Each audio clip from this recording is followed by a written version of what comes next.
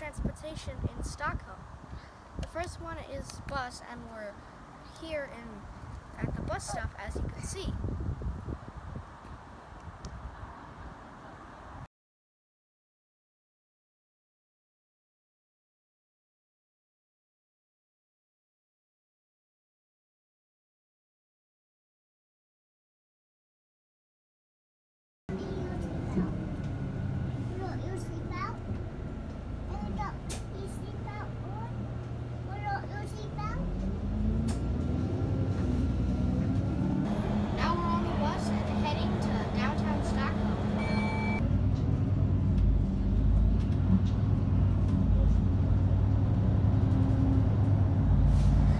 The second type of transportation is train. We are about to use train to go into Stockholm City. Whoa! Our train ride into the city took nearly 25 minutes. This was a really good time to think about all the interesting things we might get to see. Maybe it would be an awesome statue in a giant park. Perhaps we could get delicious food in the old town. Or check out the amazing architecture of the city.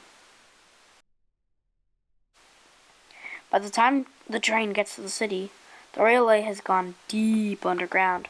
The first step to get up to the city is this almost infinite escalator.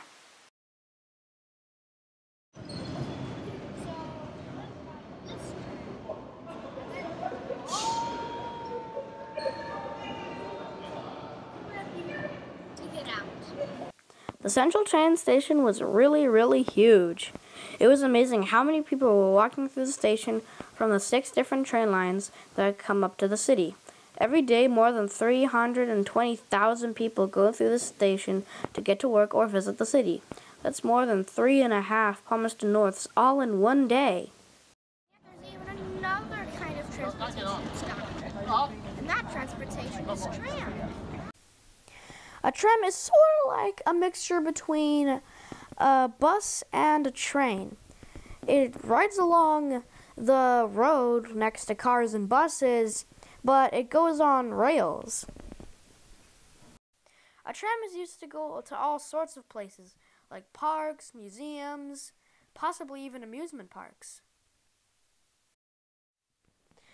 Apart from buses, trams, and trains, there are many other ways you can get around, like paddle boats, regular boats, electric scooters, and a whole lot more. So Nicholas, how are you finding traveling around Stockholm?